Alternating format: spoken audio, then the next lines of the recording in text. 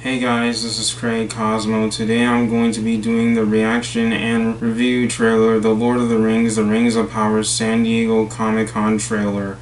Now, last time I did a reaction series about The Lord of the Rings, The Ring of Power, was only the teaser, and I said that it may or may not be good, but this time I'm going to be looking at this new trailer that it just came up about maybe 1 or 2 days ago. So anyways, without further ado, let's begin.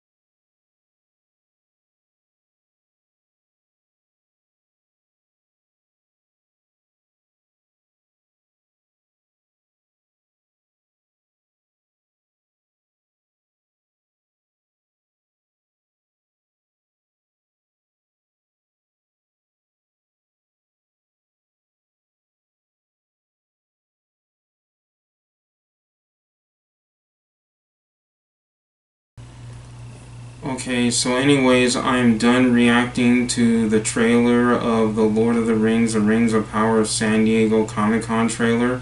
So now I'm going to give out some of my thoughts and reviews on this trailer. So anyways, now this trailer is not going to say it's bad or good. Well, there are some good things that I like about the trailer, but there are also some bad things that I don't like about the trailer. So anyways, here it goes. One of the good things that I like about this trailer is that they show some special effects of, the boat heading directly towards the light. And also there was a woman that was swimming in the water, and that was pretty amazing. And one person who might have mentioned this in the trailer, talking about that this person or being has many names, which I believe it was referring to Sauron. But on the bad side of this trailer, they didn't follow up on too many source materials.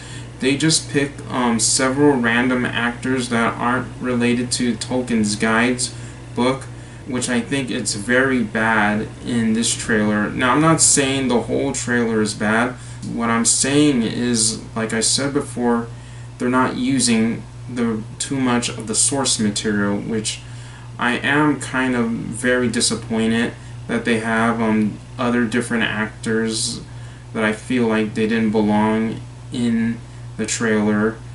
But anyways, what I'm saying is that they should have followed up on the source material of Tolkien Guide.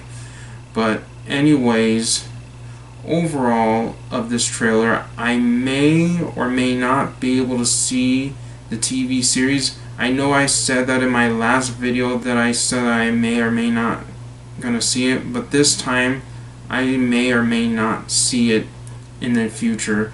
So anyways, this is Craig Cosmo. Have a good day. Bye.